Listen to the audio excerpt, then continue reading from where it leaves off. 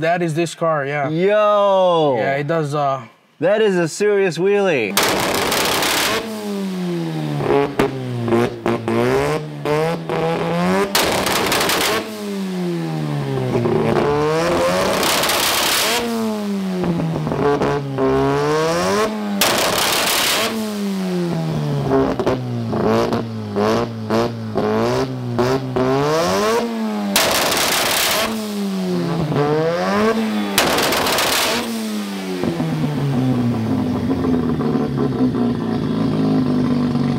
I am so blown away because I honestly didn't expect this. Okay, so I got in touch with Ricky from my friend Tommy, who lives in Oahu. Yeah. He's like, hey, you gotta meet up with this guy. He knows all the locals. They'll show you some cool cars and show you a good time. I didn't realize that it was gonna be like this. There's so many cool cars in one place. Yeah. And you guys are all friends and family. We're all family for the most part, yeah. Yeah, and then you guys like to party because... we party hard. yeah, I see that. Sometimes we party a little bit too hard. A little bit. And then these two are pretty much the loudest vehicles here. Yeah, unfortunately. So this one is really special to you because this is actually your actual first car. I got the car back in '07. I was like 10 or 11 years old, and this was my first car that I got from my dad. Wow, even way before you could drive. Yeah. Way before you could wrench. Way before I could drive. But, you know, the TE27 was always my dream car. You know, I always wanted one. Growing up, I had uncles who had them, you know, and it's a car that I liked, and I knew that one day I was gonna have one. And this one came about, and it was, I mean, it was rough. You know, this car had to be brought back from the dead. You're a really big Toyota fan. You actually work for Toyota. Yeah. You actually came back just from work just now? Yes, yeah. I finished work and I came straight home. Do you work at a dealership? Yeah, so I work at Big Island Toyota in Hilo as a professional technician. Been there for about 6 years. And yeah, I mean, everything, that's all I drive is Toyotas, you know. Mm-hmm. Our daily drivers is Toyotas. What we race is Toyotas. Maybe not my engine, but, you know. I want to talk about your tattoo. That is so cool. Yeah, so I made that tattoo, you know, Rotary Toyota.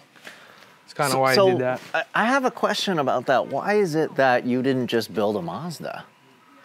For one, Mazdas over here is hard to find. It ain't like the mainland, you know, RX-3s, RX-2s, R100s. You don't see that stuff over here, you know.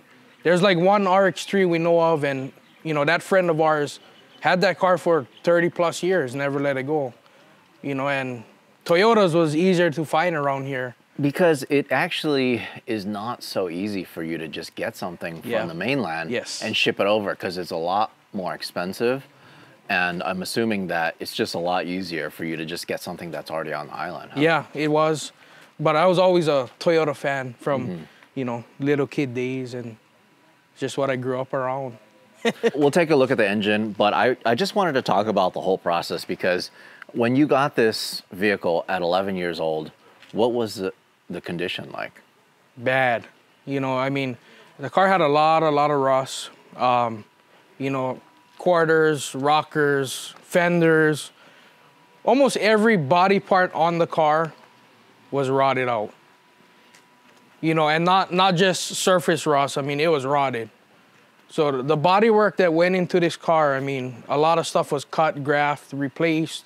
You know, most of the parts was from other cars, other similar, you know, TE27s, but some of the metal on the car is, you know, just a regular sheet metal that was made and handcrafted into what it is now.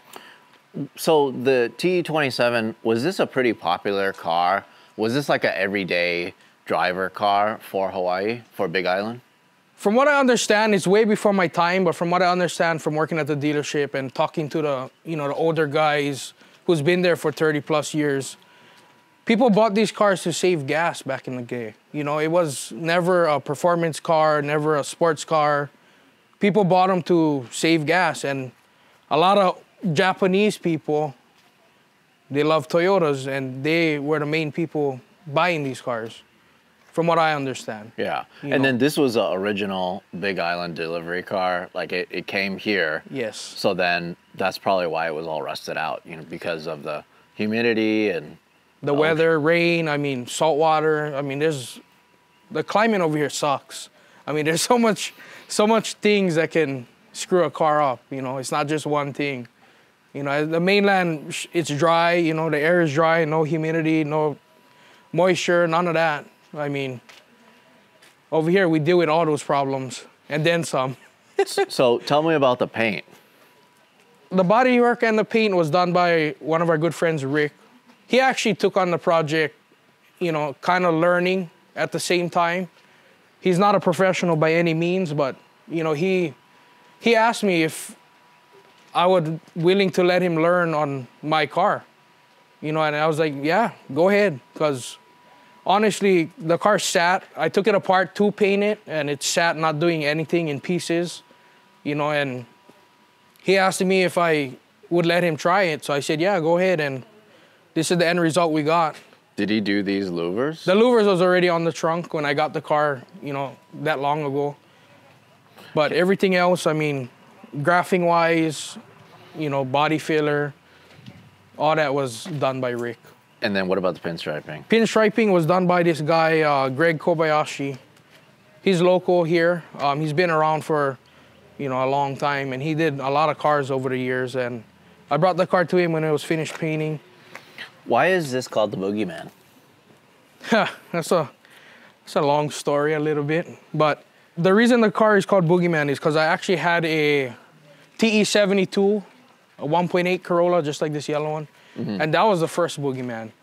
When I had taken this car apart and hung it up to get bodywork and painted, I had an 81 that I got from one of my good buddies, and I was racing and playing around with that car because obviously this one was in pieces at that point, you know. But I ended up building an engine. We turbocharged it. You know, we actually got the car to run 1090s and be a street car that I drove around all over and raised hell everywhere I went. You know, but the name Boogeyman came with that first car. And that was because my good buddy that had the car would only bring the car out wee hours of the night, you know, late wee hours of the night, and he would just terrorize the living crap out of everybody. I love that. You know, burnouts, donuts, I mean, no exhaust on it, just making ruckus in the neighborhood. He gave himself that name that he started calling the car Boogeyman. So when I got the car, I said, shit, the name gotta stay. Yeah. You know? And then now it's transferred to this. And now it's transferred to this more car. Noise. Yeah, you know. So I took the name with me. And the original car, I gave the rolling shell to my younger brother, and he races it now. But can we take a look at the engine? Yeah. This is something else. Like, you everything are insane. Everything was pretty much done by me. You know, a lot of it. You know, my father-in-law, Keelan, my dad, Shane, I mean, they contributed a lot to it too, you know, welding, aluminum, and stuff like that, but... Where do you do this? Are you able to take it to work? No, I actually, over at my dad's house, he's got a small little shop that we work out of. And the motor is built by me and him, complete, you know, from scratch to how you see it. We take it apart, we build it, we port it, we stud the motor, we do everything in-house. Nothing gets sent out to be done. So what did you pull this out of? This motor is this is a 12A. It's not even a 13B, this is a 12A. Which, you know, right off the bat, nobody uses 12As nowadays, you know, and nobody's pushing the limits of them either. What was that out of original? First gen RX-7. So 79 to 85, first generation Mazda RX-7. And then, so how many liters is this? This is a 1.1 liter. It's even smaller than the 13B. 13Bs are 1.3s. Yeah, yeah. And 12A is just a little 1.1, you know, 1100 cc. This one, we have a Pineapple Racing street port. So it's street ported. It's got a full race exhaust port. The motor has 4 half-inch studs, 2 solid 5/8 dowel pins. It uses the second generation Turbo 2 RX-7 flywheel and clutch setup along with the bell housing. And also we integrated the 2nd-gen crank trigger to run the Haltech computer and all the EFI things that go on in it. So then, what transmission does this have? So this transmission is from a 1971 all the way up. You can find them all the way up to late 70s, early 80s, but Toyota pickup. It's called it's a W50 cast iron 5-speed transmission. So I got an adapter plate that goes from the Toyota transmission to the Mazda bell housing. So I run a Toyota disc with a Mazda pressure plate. So it's a little Frankenstein. You know, it still utilizes the Toyota transmission and the Toyota rear end at this point. This is so cool. Oh, so the rear end is from a pickup truck too? Pickup truck. It's a 8-inch Toyota Hilux rear end. It's got 430 gears in it. And yeah, so majority of the drivetrain is still Toyota except the engine. But, you know, I still utilize all of that. And that's what we run with now. This is not a show car. This is actually your race car. You Yeah. actually take it to the track. Yes, yes. So I take it to the track. I drive it around the island. I mean, we street raced it a lot, you know, at one point. At one point in time, I mean, the car was the fastest car on the street, you know, at one point. Now, I mean, obviously, you know, stuff came along and people got faster, you know, but when I stopped racing the car on the street, I stopped racing it while it was at the top. Never lost any race. The car did really good, you know, but... It's the Boogeyman. It's a Boogeyman, yeah. So I drove it to Kona, raced it, drove it back Hilo, you know. We drove it down to Kapoho, Red Rose. This car's been around the island and, you know, I ran it on the street multiple times. And then, so have you had a chance to dyno this setup? Yeah, so pretty much right like how you see it. I run it on methanol. So when I race it at the track, it runs on M1. But 16 pounds of boost, the car made 440 to the wheel. That was a 4th-gear pool.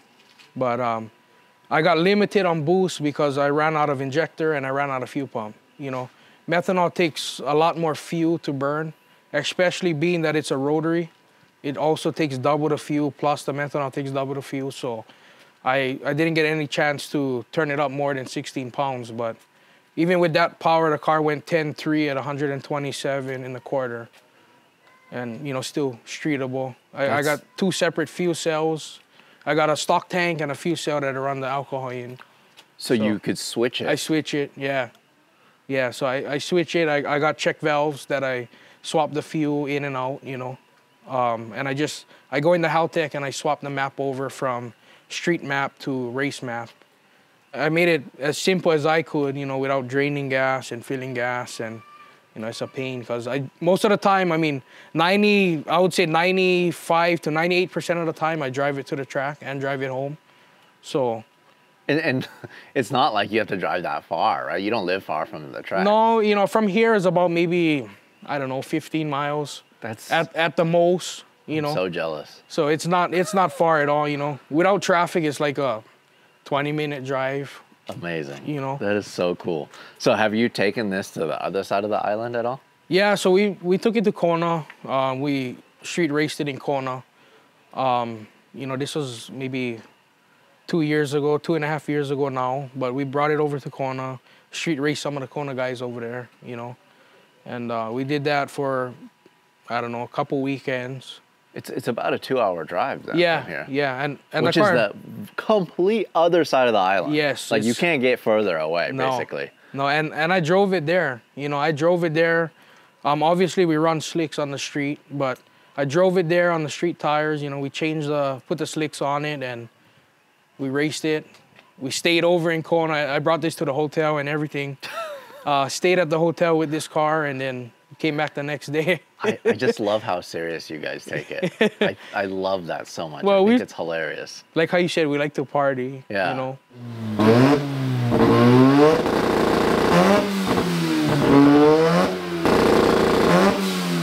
So the interior is 100% stock. I mean, nothing is gutted out of the car. It's got full carpet, it's got full interior, it's got full dash, I mean, back seats. Nothing, absolutely nothing is gutted from here. I put everything back like how it's supposed to. Roll cage was also done by me. I welded this in. I also weld too, so I welded the cage in. We modified it to fit in here, and I actually got the. If you look on that pipe right there, the car is certified by NHRA to run 850s. Oh. So the chassis, this chassis has a 850 cert that is good for 3 years. I love that you still kept the back seat. Yeah, I mean, so clean. We're big on fast street cars. I mean, by any means, this car is not fast like, some of the stuff in the mainland, but we try to keep everything as original as possible, Like I said, even down to my stock gas tank, all the door panels is original, back door panels is original, carpet's original. Even the headliner, I had a hell of a time putting that headliner in. Oh, yeah. Once the cage was finished. Right. So you didn't put the headliner first? No, because I didn't want to melt it as I welded the cage in. So the headliner was completely out of it. I welded everything in, and then I dealt with the headliner after. And it took me a few days to get it all stretched out and all the rods where they needed to be, and, clamping the front, because the window rubber pinches the headliner on these cars. So I had to stretch the headliner and leave it for a couple days, and it was just, but I knew that I had to put it back. It wasn't, if it was missing, to me, it wasn't a complete street car, which is that was my whole goal, So cool. You don't need a trailer. No trailer. Yeah. So then, did you have a chance to weigh this? Yeah, so I did. When I finished building the car, with a full tank of gas in the stock gas tank, without me in it, the car weighed 2120.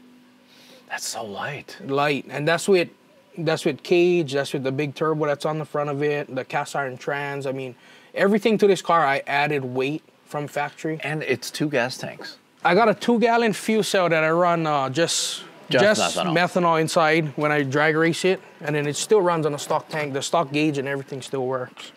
What? This is... So I run the methanol. See, it's dusty because we live on a dusty road, but this tank right here, only methanol goes in here. And I got a check valve here to shut off the methanol when I'm not using it.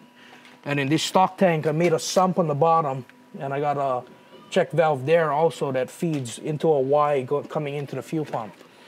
So, draining gas and all that. You don't have to do that. No. This is so cool. I love this car so much. And obviously we moved the battery to the trunk, for 2 reasons. I mean, clean up the engine bay. These engine bays is small, especially when you start putting turbos and crap that didn't belong in there. So we ended up putting the battery in the back, and also to help with some of the weight. So I tried to keep weight here and weight there so that the ballast of the back of the vehicle is somewhat level, so... If you strip this out, I bet you can get under 2,000 pounds. Yeah, for sure.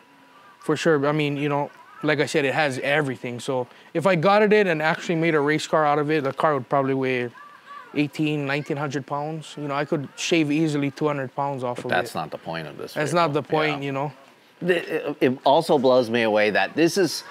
I mean, we started this video with this, but this is your first car. Yeah, it is. This is probably your forever car. You'll probably own this forever. Like I make jokes with everybody. I said, I'm gonna die with this car. This car's never going anywhere. It's gonna stay with me as long as it can. And someday when I have kids and whatever not, I hope to pass it down to them, or they take pride in it as well. The car is really special to me. Because, like you said, it's the first car. I got it from my dad. I mean, me and my dad bonded and, put this car together.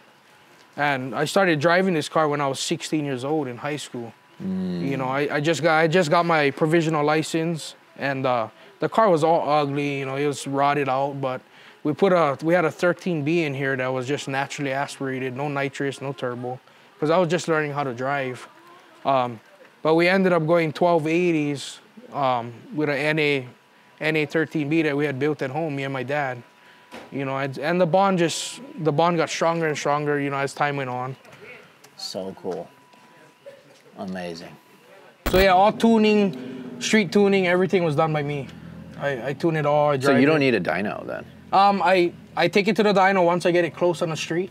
Got it. We'll take it to the dyno just to make sure everything's perfect. Air fuel ratios and all that is good. How many dynos are on the island? We got one in Kona and one in Hilo. Oh, so it's just two. Just two. Yeah, there's not much places to take cars to dyno over here. Are they like roller or chassis dyno? They're all chassis. Okay. They're all chassis dynos. One is in the ground and one is, you know, out of the ground, but same thing. But it's already a wonder that you guys have a racetrack and two dyno shops and all of these awesome drag cars. And like the island itself, I think the population is about 180 to 200,000 people. It's very small. Very small. Yeah. For it being the biggest island, because I think all the other islands can fit inside of this island, right? Because it's so... If not pretty close. Yeah. So, very small population. I mean, you know, a lot of us, that's how we know each other. A lot of people, we all know each other, you know, because it's a small place for one. And a lot of us race, you know. Yeah. And if not, people knew people from back in the day, and now their kids knows each other and knows their friends' kids, and you know, there's almost nobody you don't know. Yeah.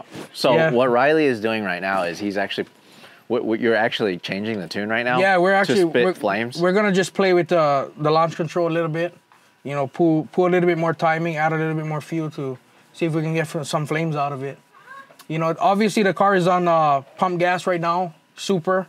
So it doesn't throw nearly as much flames as, you know, obviously alcohol does. But, I mean, we can probably get little ones here and there for sure. It already shot some flames, and I got scared. While you're waiting, tell us a little bit about this orange car, the No Limit, right next to... So, No Limit that's my brother-in-law's car. He had purchased the car, you know, from this guy, and it was naturally aspirated. It was brown. Got the car from California. I don't know if you know Toy Auto Clinic. You ever heard of those guys? No. They built the car in California. Got it. The car came over here. My brother-in-law got it. It had some issues, you know. It already had the 13B 6-port rotary that's in it, but it was just set up NA. Nothing crazy, you know. And it had ignition issues and just a bunch of little things that we went through and fixed. And then just recently we did a turbo setup on it with a Precision 6266. And we went ahead and put Max ECU as the engine management. And I also tuned that engine management as well. Did he get it because he saw this car, or? Actually, he had got the car before he met me. Oh, okay. Yeah, so he already had the car before, but recently we did a lot of work to it. I mean, the turbo, you know, it's got direct fire ignition coils. I mean, the wiring all was done by me. Rear end, it's got a Toyota truck rear end, 488 gears. Have you ever lined up with him at the racetrack? Not at the racetrack. We just play around on the street, you know, burn out and just egg each other on, you know. That's awesome. But so what do you have in here? Elite 1500? Yeah, I'm actually in the wrong software though. So when I first got the computer, I tuned it on Haltech ESP. But since then I recently updated to NSP, which is the newest software of Haltech. The car has an Elite 1500. The car still runs on wasted spark ignition, but it is coil unplugged. All the wiring in here was all done by me. I mean, nothing in this car really sent out to anyone. I mean, I literally built it from the ground up. Yeah, you know? Part of it is that you know how to do it, but also on the island, there's not much big shops or anything you can take stuff like this to have it built, yeah? So a lot of us learn on our own and try on our own and make mistakes on our own. You know, it's one of those things, you know. We all learned, we all tried it, we all did it, you know. And as time went on, we got better because we kept playing with it. Like, you know, obviously I went to UTI and I was there for a couple of years and I learned, I had a small class on tuning, you know, but obviously it didn't teach me what I know today, but it helped, you know, knowing the basics. And I was able to get this car tuned and that car tuned. And yeah, there's not much guys, period, that tune rotaries here. Got it. My dad, Shane, is, he also tunes his own rotary, you know, and I learned majority of what I know about tuning rotaries from him, you know, and it came from there. But as far as like taking it to a shop here, there's nobody even messing with rotaries. You know, there's no one to rebuild it. There's no one to tune it. There's nothing. There's just not that many RX-7s on the island. Period. And they're not popular here, yeah. You know. And the engine is like, the engine is like Chinese when you tell somebody about it, you know. Yeah. It's complete different from anything else. So, you know, it makes a big difference. I wanted to be like my dad and do what my dad did. And, you know, that's where the whole Rotary deal came in. You know, that's where I grew up, and that's what I was comfortable with. And I learned from a young age how to take them apart and rebuild them and, you know, set clearances on side seals and, you know, check tolerances of bearings. And I learned that at a super young age. What the?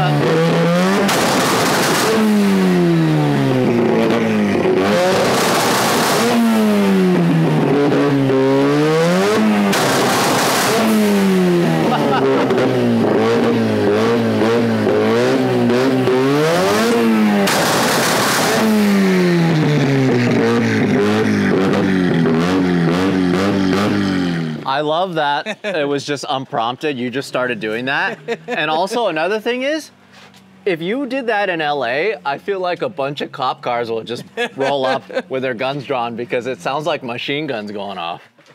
Yeah, so as you can see, I mean, just that little changes I made, I mean, it changes the sound and how the two-step reacts, you know.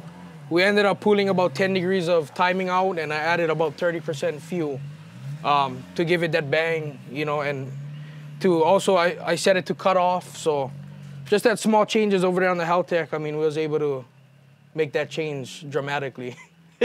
I'll tell you right now, I'm so glad I brought earplugs. Otherwise, I would be deaf. Dude, those are big flames. Yeah, and it comes out of the wastegate here? Or? Yeah, that's the wastegate dump. You're about to burn a hole into the ground. That thing is so cool. Thank you. You're gonna light some grass on fire. Yeah, we could. We could. Dude, thank you so much for showing us this build. I love this car so much. I love this kind of build because of the tradition, of the history, of just everything. You know, there's the emotion behind it. Yeah. This means a lot to you, obviously. Yeah, the car, it really does, you know. It's a love-hate relationship. Sometimes she pisses me off, you know, but most of the time, it does it right. Dude, I see why it's called the Boogeyman. Yeah. That probably scared the rest of the neighbors over here. Everybody's like, what's going on? There's a shooting. I think in today's day, I mean, it earned its name a little bit. Yeah. You know. Amazing. Thank you so much. Thank you. Hey, thanks for watching. If you want to support us directly, go to LarryChenPrints.com. I print and sign every single one of these. This is the perfect gift, or it's the perfect piece of art for your wall.